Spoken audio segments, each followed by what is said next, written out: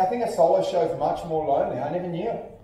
It's a bleak existence because you come to a strange city and then you're around strangers all day, and then it's just a darkened room with, you know what I mean, anonymous faces laughing. But yeah, it's an empty place in a way. I don't know how the pros have done it for so long. It appeared that you were on something during last night's performance. Were you? No, I wasn't, man. It's all, it's just a biological, chemical imbalance. The actual funny thing is I'm not even drinking at the moment. So it's, I'm completely sober. You know, I gave up drinking like 60 days ago. So I'm on stage. It's just my personality is a bit jarring. It's actually the pits. I've never been less happy. Before I was drunk and I looked unhappy on the outside. Now I'm unhappy on the inside and look good on the outside.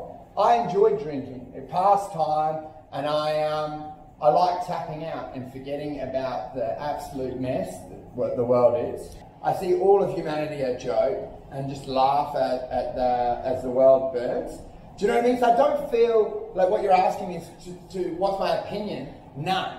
I have no opinion. I like to play all sides and just laugh at life. So I wouldn't really say I have any pro or negative views on drugs. Like, I don't have opinions on anything. I just basically transition through material. Oh, that's fuck, man. To wrap it all up into one, it's to just throw mud on society.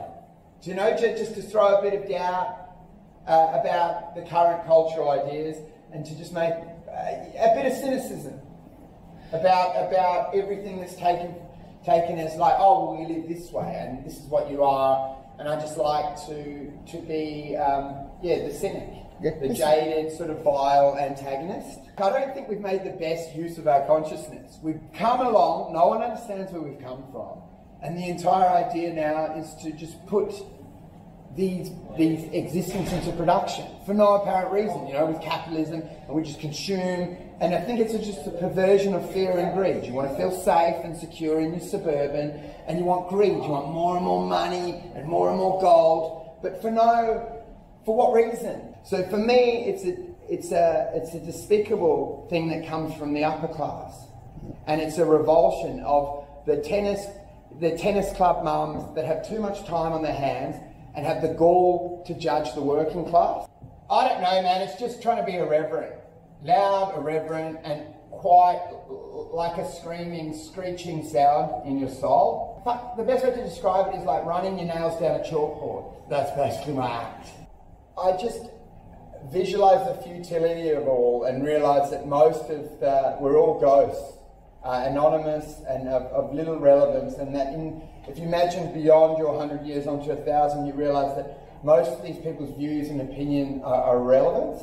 And in the timeline, if you flash back in 300-400 years, when they look back, will be a laughing stock. I believe that all ideas are a shared consciousness, and I don't even think you write your own ideas, you just tap in, and that's why you can't claim ownership. Yeah, so I say, is there a comedy god? Not really. There's a shared consciousness, and then you just deliver it, you dig into it, and you deliver back shit that people already knew, and then we enjoy it, because we're all shocked that we all knew the one truth. I think the best way to do comedy is to reveal your greatest fears, and I'm still not at that stage, but when you realise that that's a shared thing, that the truths that you should never have said are actually experienced by people, by this strange guy and this girl, it makes you feel a lot less lonely. But then in a weird way, doing comedy is the loneliest pursuit of them all, because you're isolated and you totally detached from the social world, which is getting drunk and going out. You're off